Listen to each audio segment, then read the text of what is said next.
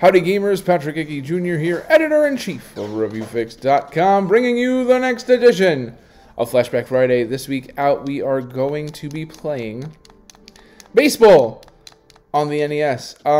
Guys, this is a pretty by-the-numbers baseball experience. I'm out, strikeout, yeah. On the NES, this is essentially the model for one of my favorite baseball games of all time, just Baseball by the same name.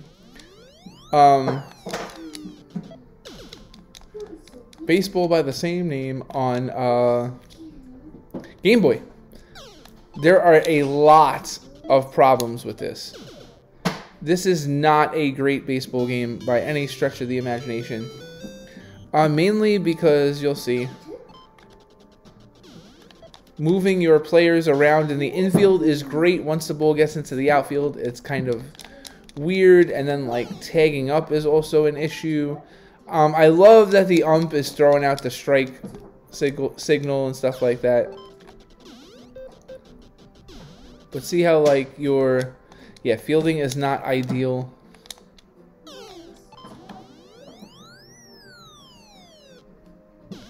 I like how the screen like kind of shifts out, but it is this is not as good as like RBI baseball and all those other ones. It's still not a terrible baseball game. It's just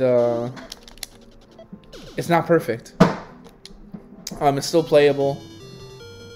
Just very game and watchy is a good word for it. It's very game and watchy. Like how weird the fielders move. I would love to hit a home run for you guys.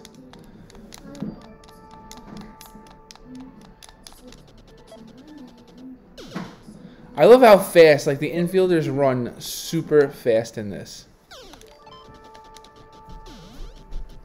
But the pitcher runs really slow. Oh, he's out? That's not cool. Man. So ooh, he almost hit me. Trying to throw inside on me, son? You trying to throw inside on me, son? No? Here we go.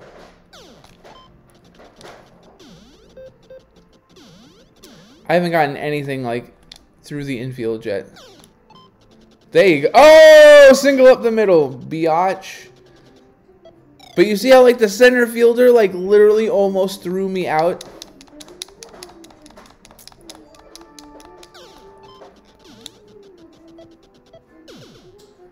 Oh, so yeah, if you're looking for something to flash back to, this is an interesting baseball game. Like I said, it's not great, but it's playable.